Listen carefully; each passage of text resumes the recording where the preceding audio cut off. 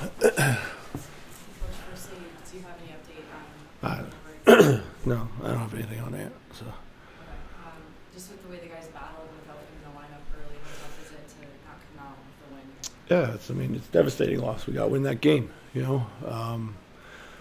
Up 26 seconds left with the ball.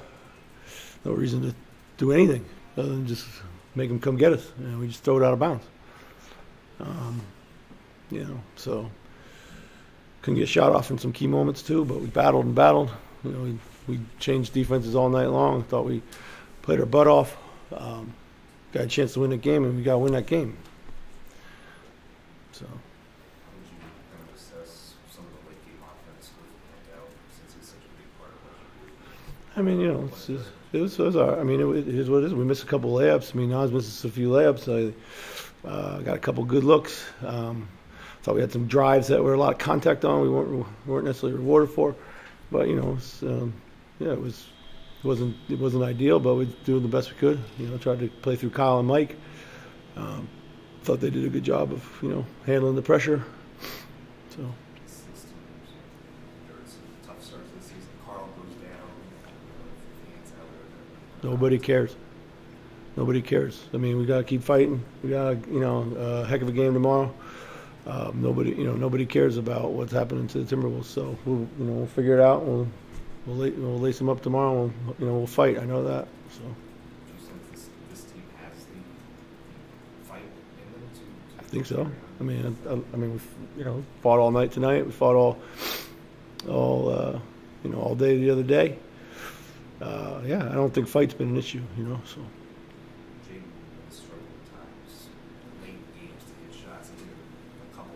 Yeah, it was good. It was super aggressive, turning corners.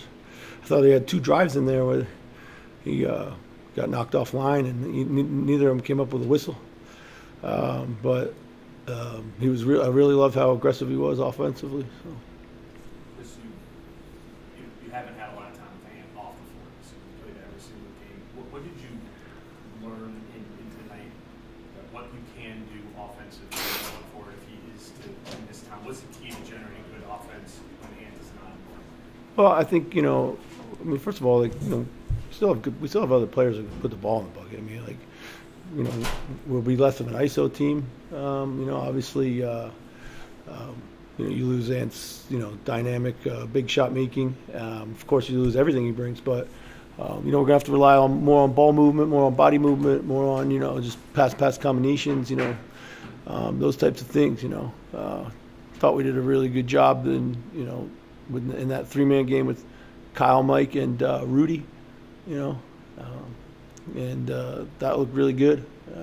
We have things we have to go through. We just have to sift through it and figure it out. You lose Rudy late.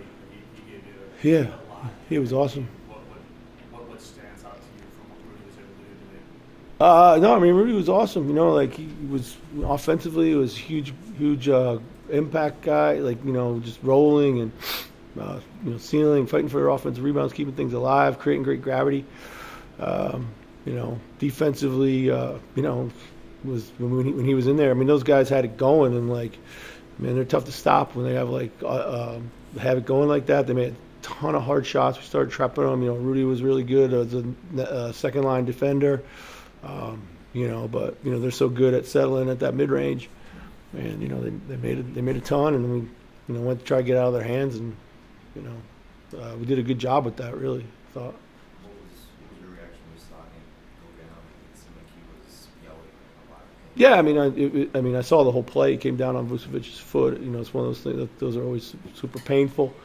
He went completely over. It was, we knew it was real, and I knew it was going to be bad. So, but my reaction is obviously I'm concerned for Ant. But we got to try to refocus and go. Any idea on how necessarily? I don't have any idea now. So. Was it hurting to see him come back out to the bench for the? Yeah, it's a tough kid, man. He's tough, super tough. Had the boot on already, so that seems to be a good sign. So. And with Mike, he's kind of taken different levels of roles offensively in terms of his own shot creation. He made 8 threes tonight. Do you get the sense that he kind of really knows knows when you need more from him or when maybe he needs to take a step back? Yeah, I mean, I definitely get the sense that he knows when to step up and be aggressive and take the big shot. You know, he did that all night tonight. He's really kind of settled into that for us of late. I don't think it's a question of stepping back. You know, I think it's him just being more aggressive in general. Yeah, but yeah, no, I think it's a very good observation, and it's been key for us. And you know, now it's going to be key again. So. Thanks, Coach. Yep. Thank you, guys.